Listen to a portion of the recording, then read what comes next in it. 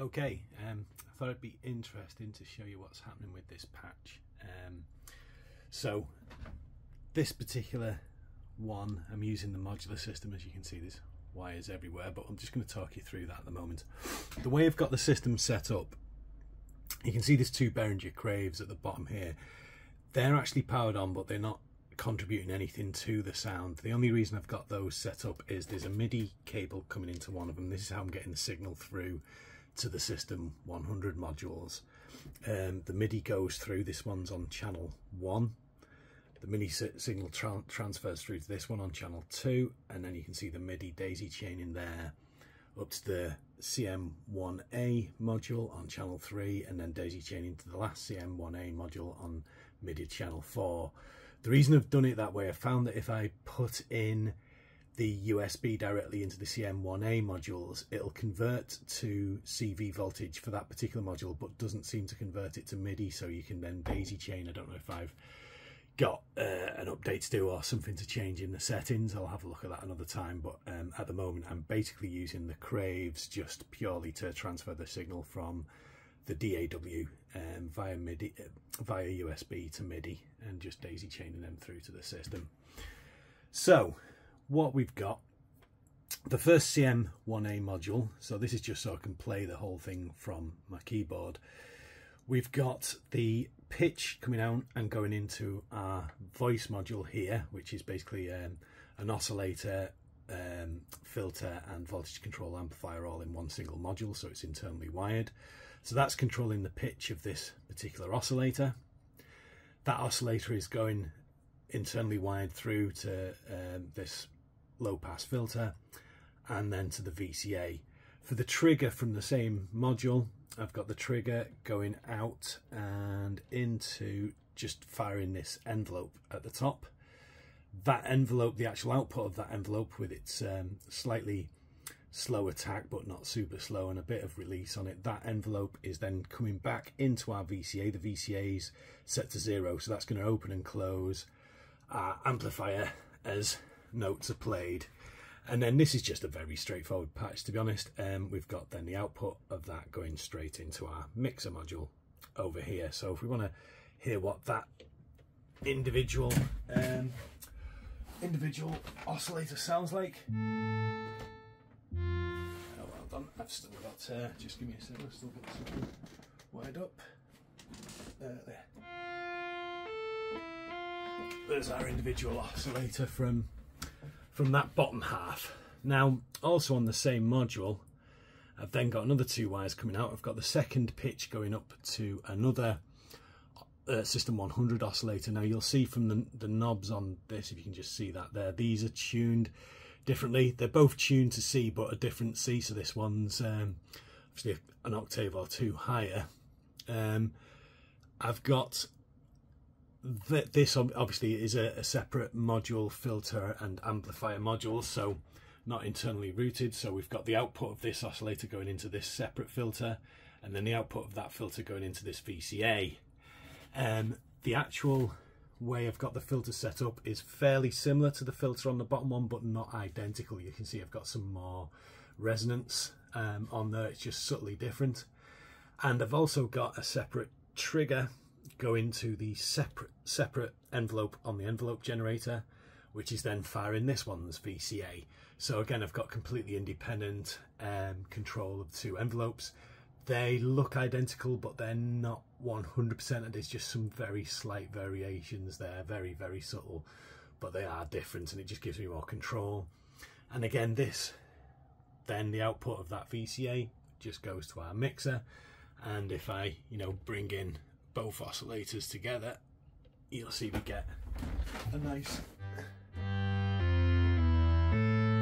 thicker sound from both of those. So that's our bottom half of the section. The second module for MIDI control, then, this is where it gets a bit interesting. I mean, so far, kind of going from an oscillator into a filter and into a VCA, it's nothing special. It's fairly standard stuff you could do on any synth. I've done it on this because I really like the sound of the sawtooth on these particular oscillators, to be honest. which is what the top one's set to, and I've got it on pulse width on the bottom one. And we've got I should point that out actually, we've got a bit of modulation. We've got a very slow, relatively slow moving low frequency oscillator here, and I've got that coming in, just modifying the pulse width of this lower oscillator, so it's got a bit of movement. So this second one, we've got the CV, we've got the pitch going into an ARP2500 oscillator up here at the top. I've got that just again using sawtooth, nothing fancy, and that's coming out and going into our multi-mode filter. I'm just using it as a straightforward low pass filter, so I've got the low pass output coming in to our mod amp, and the mod amp sadly isn't being used for anything special. We're just using it as an amp. I've got it, you can see there the unmod buttons clicked, and again I've got a trigger coming out of this module, triggering this envelope module. Now the trigger on this actually triggers both sides of the envelope on this module, but I'm just using the left hand side to open and close our amplifier again. So this is the left hand controls there on the envelope generator. Now this is where it gets slightly different. I've then got the output of that, so this is just a single voice at the moment. I've then got the output of that actually go into a mult, so it comes in here, the black cable, and then we split it into 3 different cables.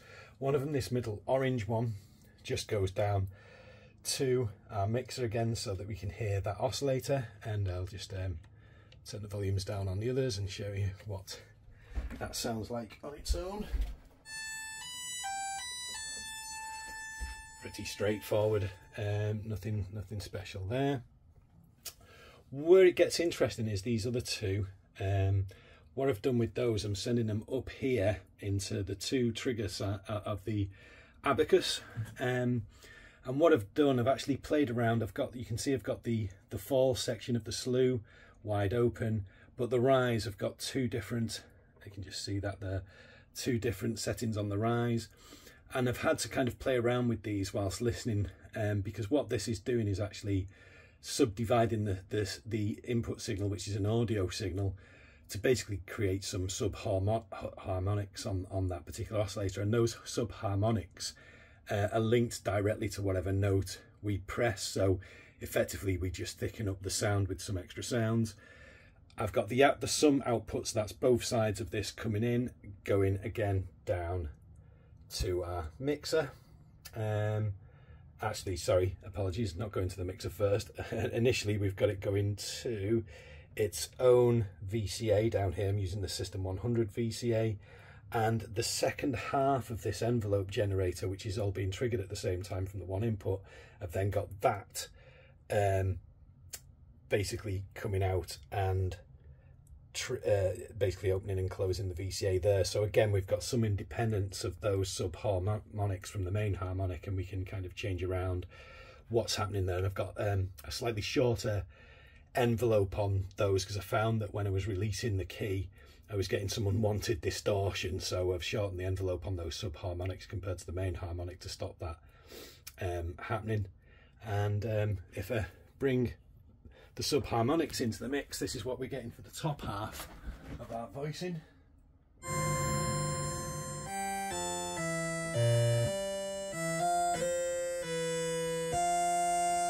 As you can see, that's gone slightly out of tune while I've been here. Typical thing with, you know, basically with analog oscillators, you need to keep tuning them in, so I'll have to have a quick play around with that before we move on to the next step. So all in all, that sounds quite nice. What I've then done from the main outputs here on the mixer, they go into basically my audio device for the computer. And what I've added is a free reverb called Valhalla onto that, and I've got a couple of things I'm going to do.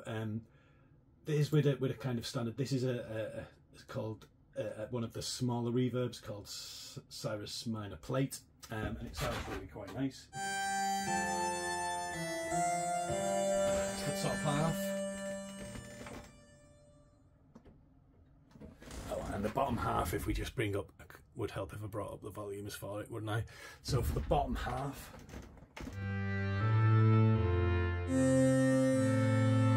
and that's quite nice. I want to use that for something, but for this particular piece that I'm gonna perform in a moment, I've actually got a really long reverb that I found works really well with this, called Benson Arizona, and it just turns the whole thing into a massive, almost like a string ensemble. Just listen to this.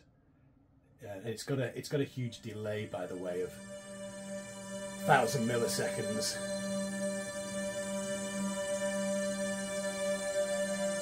So that's our top half playing, and if I bring in the bottom half,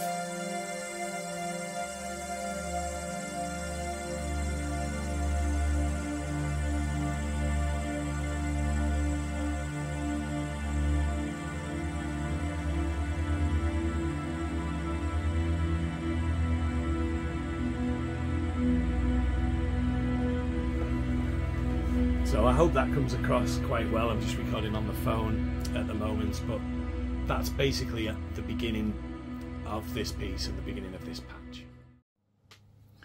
Okay, so what we're using to actually control the modular synth, I'm going to use the key bed of the Novation Summit. Now what I've got it set to here, I've got it on a multi, and I've got it on one of the stock presets, which is A002 board in Canada. Now what that has, on the B side, we've got this, which I've kind of dulled down by closing the filter a little bit to make it more subtle. And on the other channel, we've got a bass, and the split point, because the keyboard split, is this C here. Now the good thing about that is the left-hand side, as well as playing that bass, actually transmits on a separate MIDI channel from the right hand side. So the left hand side's sending that out on MIDI channel 2, and the right hand side sends out on MIDI channel 1. When I first start the piece, I'll have the volume completely down on this synth, so it's not making any noise at all. And if I just go and turn on what I've got going on in the door, because it's got such a long reverb on it, it's playing our bottom half of our modular synth on this side, and our top half on this side from this synth. And obviously we can combine that with what's actually coming out of the Summit itself.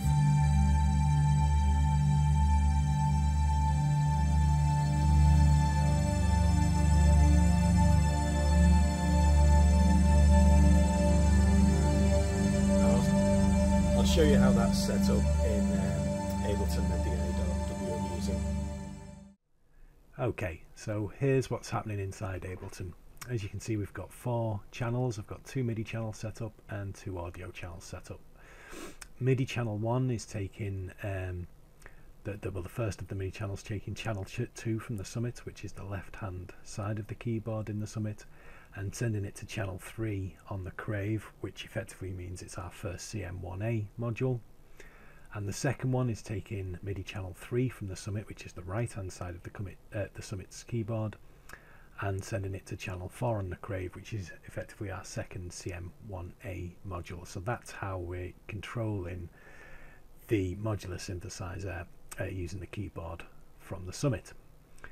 On the audio path, we've got this audio is on channels 13 and 14, which for me is the output from the Eurorack mixer, and this one is on channels 1 and 2, which is the inputs from my Novation Summit.